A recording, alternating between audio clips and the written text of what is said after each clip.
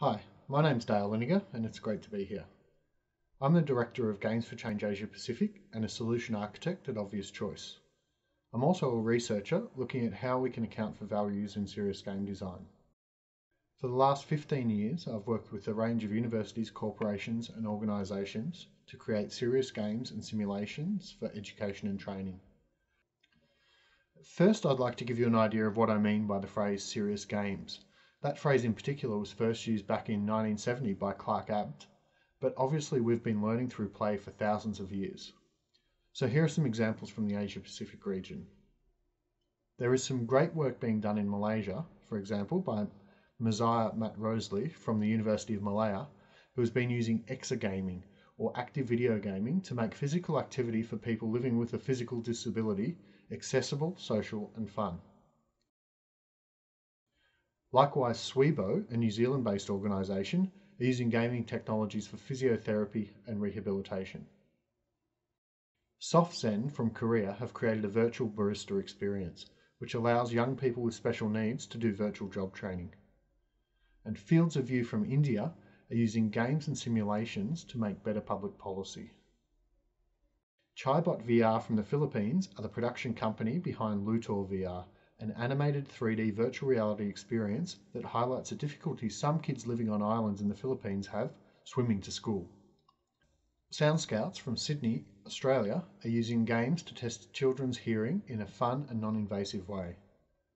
And My Drive School, created here in Melbourne, provides an opportunity for young learner drivers to practice in a structured, simulated environment.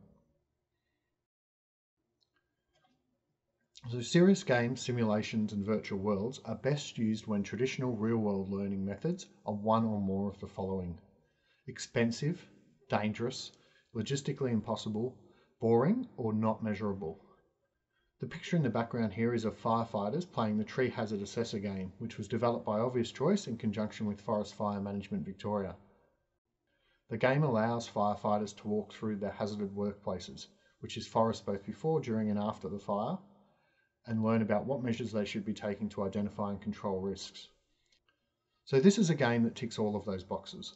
Let's examine them a little further. So firstly, expensive. And with the cost of real-world materials constantly going up and the cost of digital content going down, cost is increasingly a good reason to use serious games and simulations. And obviously with planes and fuel costing a small fortune, airlines have been using simulators for many years now to train pilots. The biotechnology simulations that we've developed for Monash University and BioCSL are another example. The equipment and materials used in creating these drugs can cost millions of dollars. By simulating these activities, students and workers can get experience of these processes at a fraction of the cost. The second is dangerous. So after the aviation industry, the military is the second largest user of simulation and serious game technologies. So soldiers can train for a wide variety of battle scenarios without the risk of harm to themselves or others. Likewise, our nursing simulations allow students to practice procedures such as the administration of an IV fluid without putting real patients at risk. Our electrotechnology serious game allows students to practice installing an electrical service in a new residence without the risk of electric shock. So learning by making mistakes can be very powerful, but in dangerous situations, it's often only possible if you're using a simulation or a serious game. And these days, we have situations where even gathering in a classroom can be dangerous. So COVID has made many traditional education and training practices dangerous, from run-of-the-mill classroom gatherings to things like teacher and health worker placements. So serious games and simulations can offer a worthy replacement for some of these activities. Third is logistically impossible. The third largest use of simulations and serious game technologies is in health. So virtual patients, for example, both physical and digital, allow students to practice a wide range of procedures which would otherwise be impossible to coordinate in the real world. For example, to practice cultural skills with a range of patients, and once again, learning from their mistakes. And our pharmacy simulators allow students to practice making medicine in a sterile environment, something they don't have safe and constant access to in the real world. Fourth is boring. Now, our occupational health and safety serious game, the White Card game, targets young school leavers who are just starting an apprenticeship and need to learn about workplace hazards. and this has been used by over 600 RTOs in Australia. It's important that this content is presented in an engaging fashion, as many of these young people do not respond well to traditional learning. Engaging students in this manner can ensure that when they do set foot on a worksite, they know what hazards to look out for.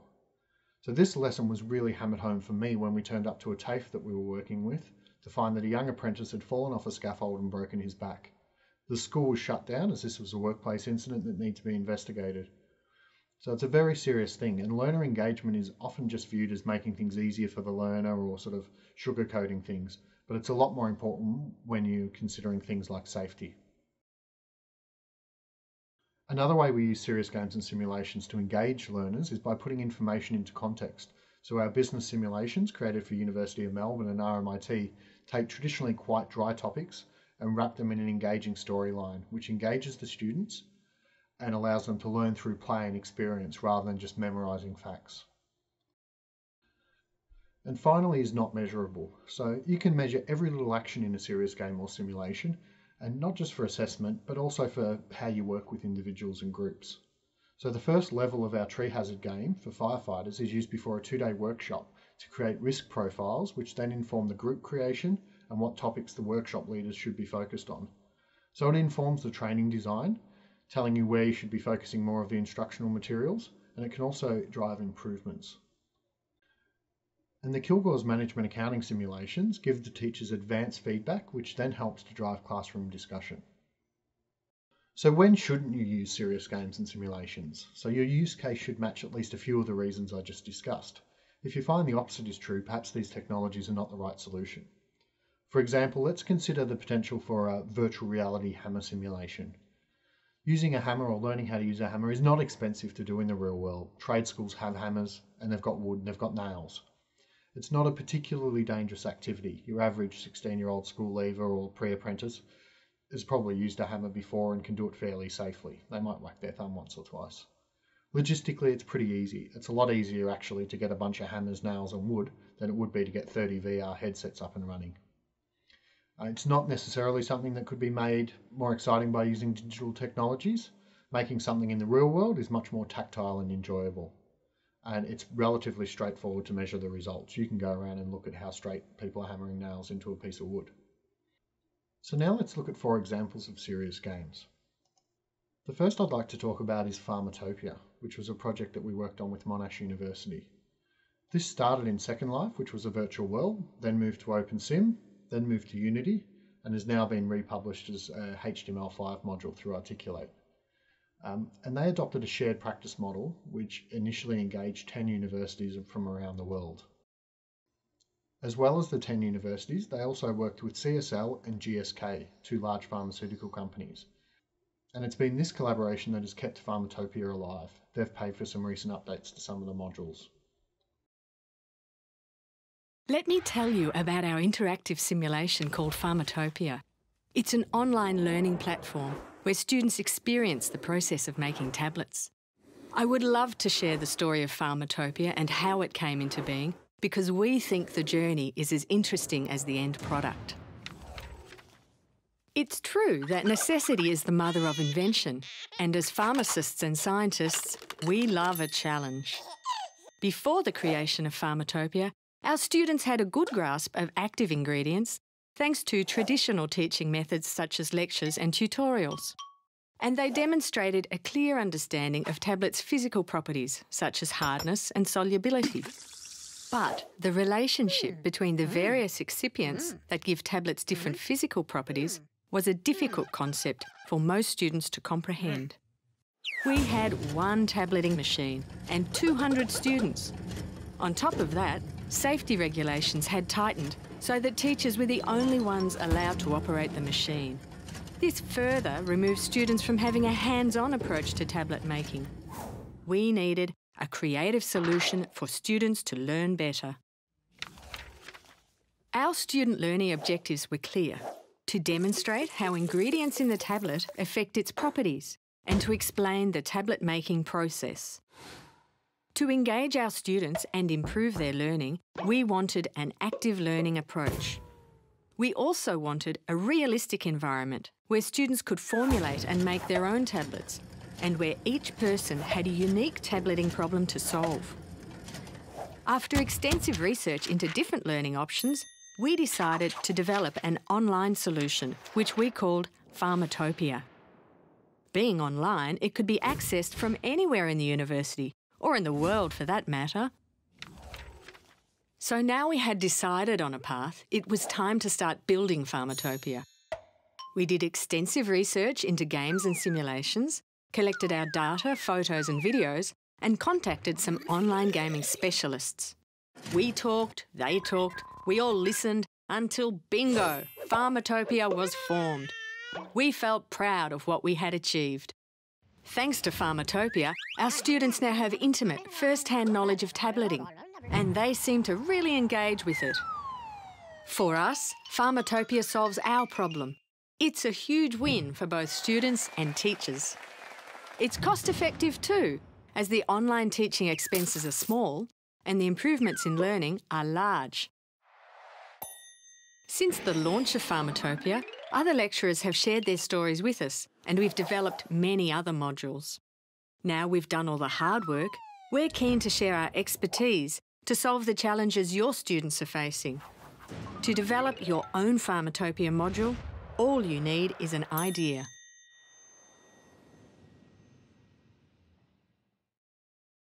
The next project I'd like to show you is Bogart. Bogart's a project that we did with RMIT University, and in particular Professors Gillian Vesti and Eva Sahuridou, and it was about the accounting code of ethics. So this is something that sounds quite boring when I mention it to people, and if you look at the document itself, it's a very large PDF and it is quite boring. But then when you start to dig a little bit deeper, you realise it's a fascinating topic and it's perfect for gaming. So what do you do if you find out your company is laundering money as an accountant? And what are your obligations? Are they different if you work at a casino or if they're based in China? And what happens if you find out your client isn't paying workers properly? What happens if you find out that you're working for the mafia and you didn't know about it? And strangely, the answer to this is you can quit, but you don't have to dob them in if your life is in danger. So this game explores some of those issues, and once again in quite a safe way, and then it concludes with some interesting sort of outcomes depending on how you acted throughout the game.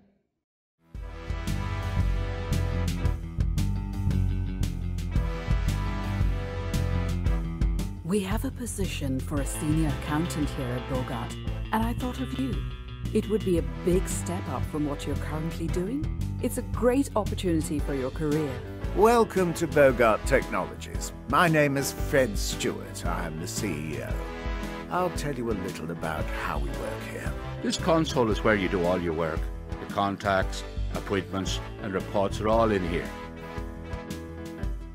He's a great customer, but he lost a large government contract and needs a little compassion as he recovers. Fred has always been supportive. They're a good customer and friends with Fred. It's good that you're putting a little pressure on them, but make sure you don't go too far. I was just doing what I was asked to do, and we need to be flexible if we want to meet our performance targets. Changing a few dates isn't doing anybody any harm. I have been hearing good things, that you are a team player and have learnt our systems quickly. Keep it up and you will go far. Obvious Choice worked with Forest Fire Management Victoria to develop a tree hazard assessor serious game in response to a coronial inquest held after the Black Saturday bushfires here in Victoria. It's not very well known, but trees present one of, if not the greatest risk to firefighter safety, and there are many deaths each year due to hazardous trees. For a firefighter, the forest is their workplace, so they need a safe way to learn about how to identify, mark and exclude tree hazards. The game is part of a blended learning program, which includes digital learning, workplace-based field trips and instructor-led training sessions. And as I mentioned before, the first level is a pre-course activity, which is used to evaluate an employee's understanding of the system of work and to reflect on the employee's appetite for risk. And then the remaining 3 levels are played after the instructor-led training course and form the post-course assessment for formal certification as a tree hazard assessor. And over 600 firefighters have been through this serious game, and it's currently being updated in conjunction with the Country Fire Authority to a more user-friendly format. G'day, I'm Rob. I'm here to push some trees over for you. What's the plan? The next project I'd like to tell you about is Kilgore's, and this is a management accounting simulation which was developed by University of Melbourne in conjunction with RMIT. So what's of interest here is that they were collaborating even though they're just blocks away, and many people would think that they're in competition with each other. There's been 3 different modules developed, one for balanced scorecards, one for strategic investment, one for profit planning, and it's free for anybody to use around the world. So there's currently over 10,000 students enrolled worldwide. It's used at University of Melbourne for MBA students and also at RMIT, who have campuses in Melbourne, Singapore, Indonesia and Vietnam using it. It's also used by most other universities in Australia that are teaching accounting, as well as universities across the US and in other countries like Saudi Arabia, France, Germany and Canada.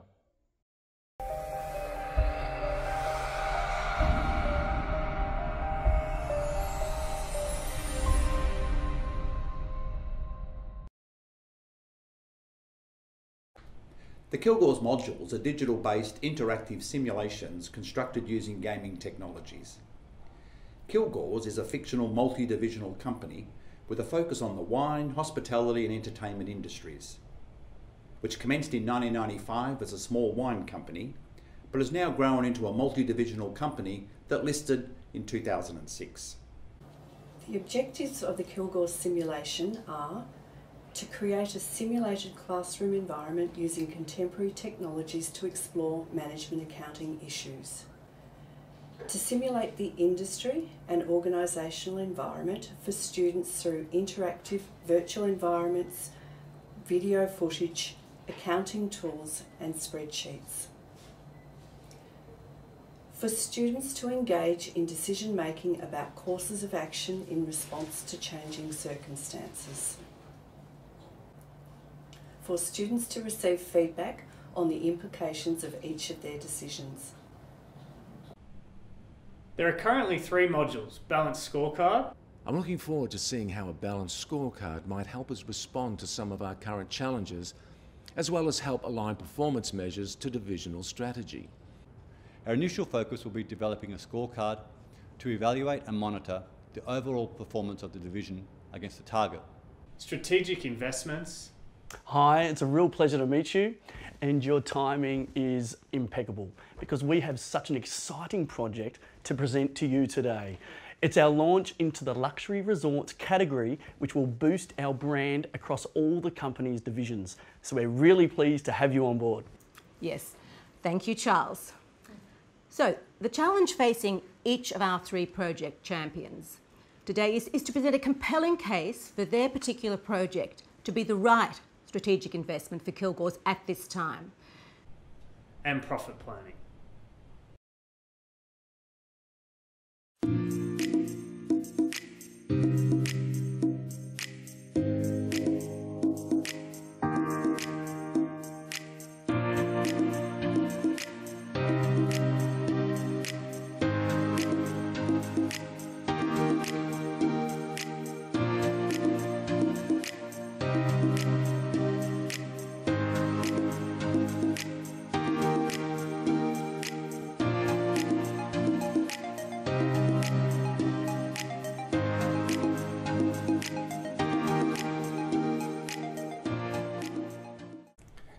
A series of reflections and discussion points are inserted throughout the simulations. That alignment score can't be right.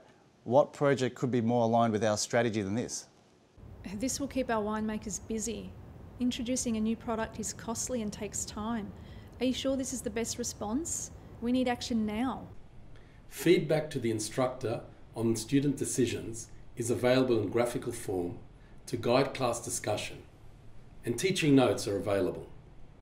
Simulations are currently being used by several universities across the globe and are available online for use by accounting educators worldwide. If you are an educator who would like to use the Kilgore simulations with your students, you can apply online at www.kilgores.com.